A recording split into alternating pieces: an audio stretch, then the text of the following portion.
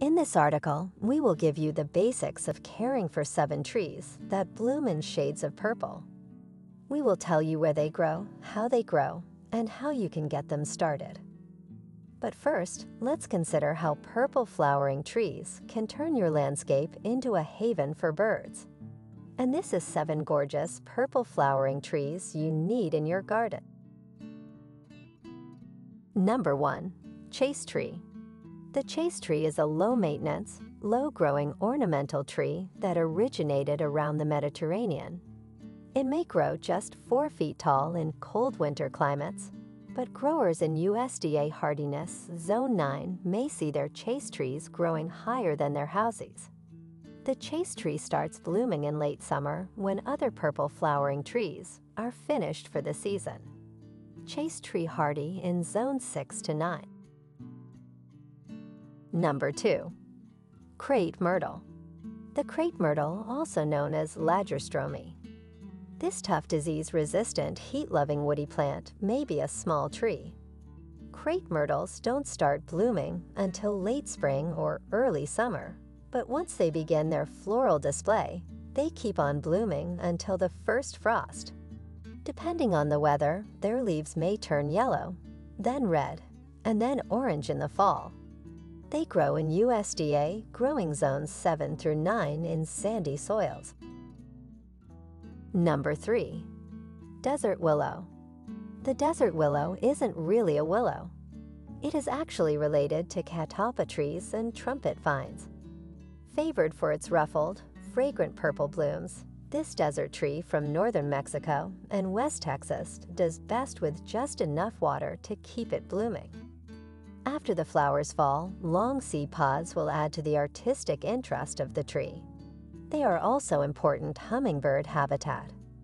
Grow in USDA hardiness, zones 7 through 11.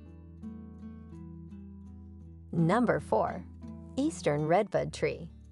Eastern redbud bursts into purple or sometimes white blooms in early spring. Spring blooms are followed by purple pods of pea-like seeds that hang on the tree as it leaves out, providing color contrast to the tree and food for birds and squirrels. Eastern redbuds are best used as an understory plant, but there are a variety of bloom colors that fit into every landscape design. Eastern redbuds do well in any well-drained soil and are cold tolerant in USDA hardiness, zones 5 through 9. Number 5. Fragrant lilac.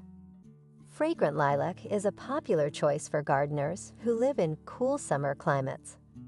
Sporting extremely fragrant, stunning purple flowers, lilacs put on long-lasting light purple flowers in late April, or May. Their flowers attract the first butterflies of the spring, and their leaves provide food for early spring caterpillars.